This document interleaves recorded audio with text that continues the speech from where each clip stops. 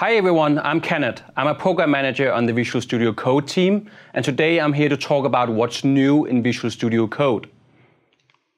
For those of you that are not familiar with Visual Studio Code, or just VS Code as we call our product, then it's our cross-platform editor that is available on Windows, Mac, and Unix. You could say that it's a more lightweight alternative to the traditional Visual Studio. Over the past 6 months, we've been extremely busy working on improving VS Code. And today I want to give you a few highlights on some of the things we've been working on. I want to talk about our new workspaces functionality, how we made improvements to the File Explorer, how we have improved source control inside the editor, but also some of the more basic things we have improved, such as layout, the text editor itself, how debugging works, and how we recommend extensions to you. The first thing I want to talk about is multi-root workspaces. It's been a big feature request to have support for multiple folders inside VS Code, and with multiple multi-root workspaces, we enable that.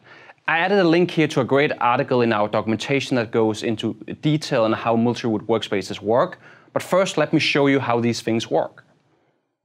So what I have open here is Visual Studio Code with a front-end project open. So what you see here is that I've opened a folder called Timey Client. But this is a front-end project that is also dependent on a back-end project. So before we had multi-root workspaces, I would need to have 2 instances of Visual Studio Code open. But what I can do now is that I can go up here in File and say Add Folder to Workspace. And what I then can do is that I can select my Timey API project and I can say Add. And what you now see here is that I have 2 folders open inside Visual Studio, and you also see that Visual Studio Code says I have an untitled workspace open. So this is pretty cool because now I'm able to work both on my client-side code and my backend code at the same time. So if I want to save this workspace, let's say this is kind of how I want to work in the future, I can go up here in File and say Save Workspace As, and I can give it a name. So now I've saved my workspace and it's called Timey. The cool thing about a workspace is that I can add a bunch of folders, but I can also add a bunch of settings. So if I open my command palette here in VS Code, I can basically choose the option Open Workspace Settings. And what you're seeing now here is that I have all my settings I can configure, but I can also, when I change a setting here, I want to save the setting, let's say I want to change the font size. What you now see is that the setting here is being saved to my workspace settings and not to my user settings or my global settings. This basically means that I can share settings with my team as a part of my workspace, which is pretty cool. So you might wonder, like, how does these workspaces work? Is it like a special convention or what's going on behind the scenes? And I can just open the command palette here again, and then I can open workspace configuration file. And what you see here is that we just opened timey.vs-workspace. And this shows a little JSON file that shows you the structure. And you can see this is just my folders that is a part of my workspace and my settings. This all means, because it's just a flat file on your file system, is that you can basically check this file into your source tree and share it with your team. So that was workspaces, a nifty feature we hope many of you will find useful. The next thing I want to show you is some of the things we've been doing with source control status in our File Explorer. Let me show you that. So what I have open here in VS Code is my front-end project, Timey Client. And if I, for example, make a change here to app.js, let's just make a change. Let me scroll up to the top here and modify like an object. What you see here is that because I made a change, is that VS Code has now picked up this change and app.js is now shown in yellow. If I hover over the file, you can kind of see that it shows you the file name, but it also shows the status that this file is modified. So what we show here is a little M icon. You will also notice that the folder that app.js is within has also turned yellow, and the Timey Client root folder has also turned yellow. What I then can do here, for example, if I add a new file, so let me create new.js. Once I've saved this file, you'll see that we'll also show you new files, but we'll highlight new files as green. And if you hover over this file, it shows that it's untracked, so we show a U. This is a really neat feature for quickly providing you an overview of the file changes you make.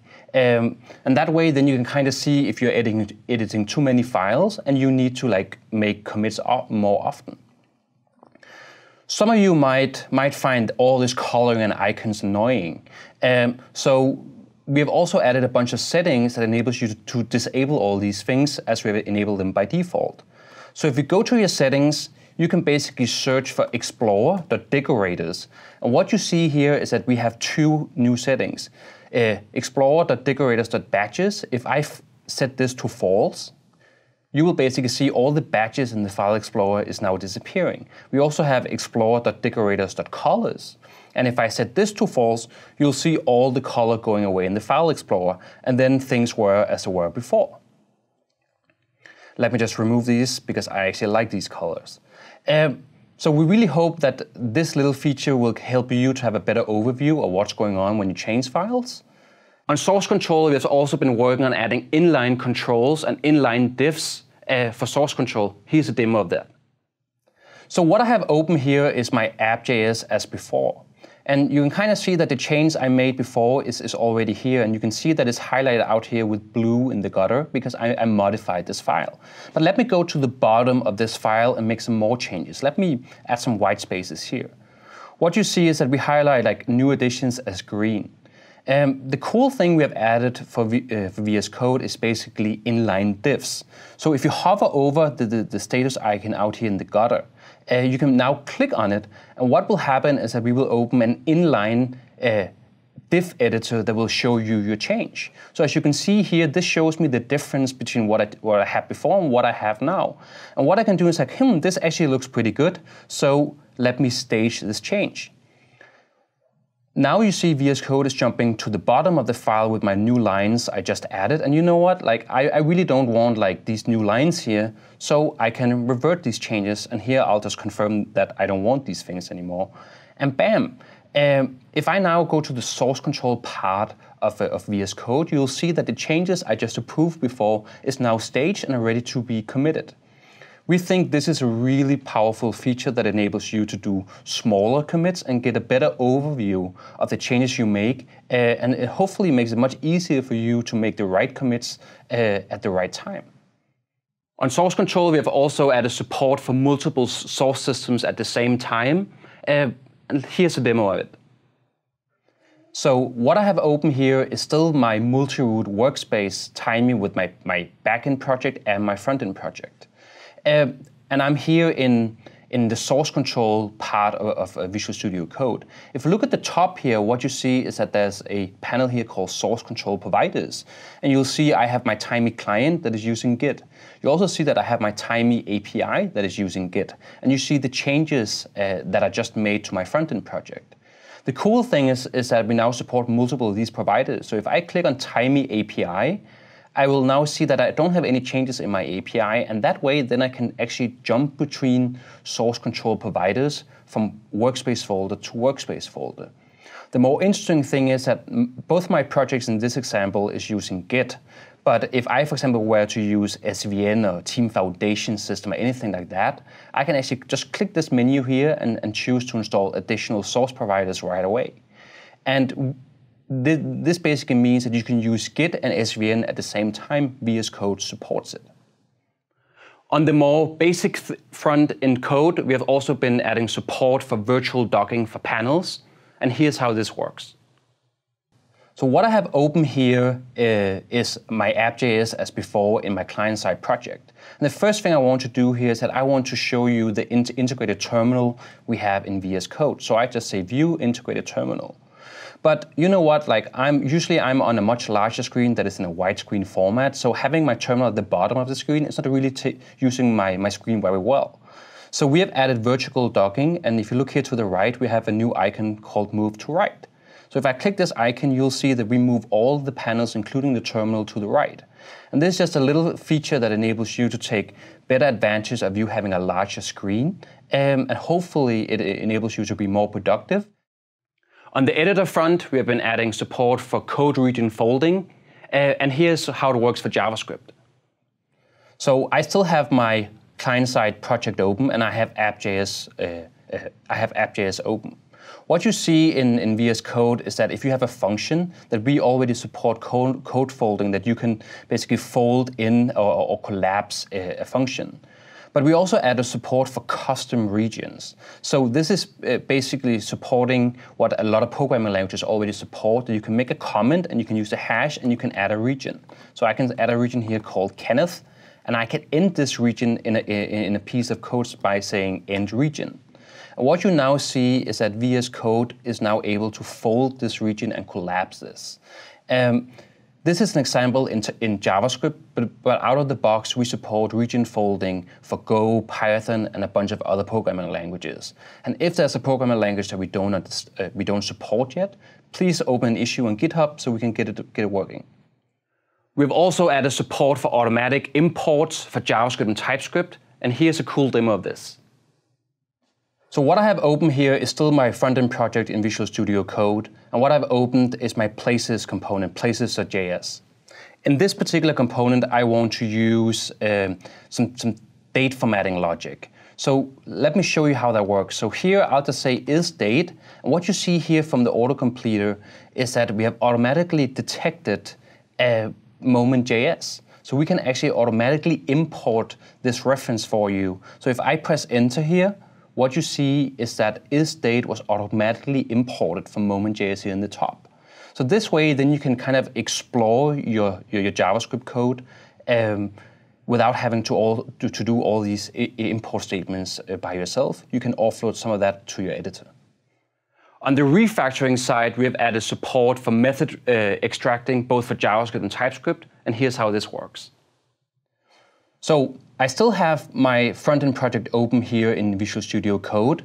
And to show you how method extracting works, I will open up my place component I use to render my application. In this component, I have a get activity information method that does a lot of things, and some of the things that it's doing is trying to generate the right CSS class for a particular time of day.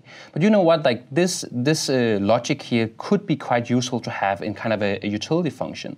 So what I can do here is that I can select my code, and you'll see that this little light bulb is appearing. It's called show fixes. So if I click it, it will basically give me some suggestions on what to do. And one of them here is that I can extract this logic to a method in the place class. So I select this, and then it asks me for a name. I would like to call this get CSS class, and I press enter. What you now see is that my code has been refactored to use this method I just introduced, and the logic I was highlighting before has automatically been extracted into a new function. For debugging, we have added something called composite debugging that enables you to debug multiple things at the same time, and I'm going to show you how this works now. Visual Studio Code have a great debugger that enables you to debug JavaScript in Node, but also in the browser with Chrome. We also support debugging Go, Python, a lot of other programming languages, but for the example, I'm using JavaScript. So if I open up my launch.json, that is a configuration file for how you configure the debugger, then you see I have a configuration for how to do Node.js debugging and how to do Chrome debugging. And the new thing we have added is something we call compounds that is enable you to make configurations that is using other debug configurations. So in this particular case, I made a compound called full stack that is using both my Node and Chrome debugger.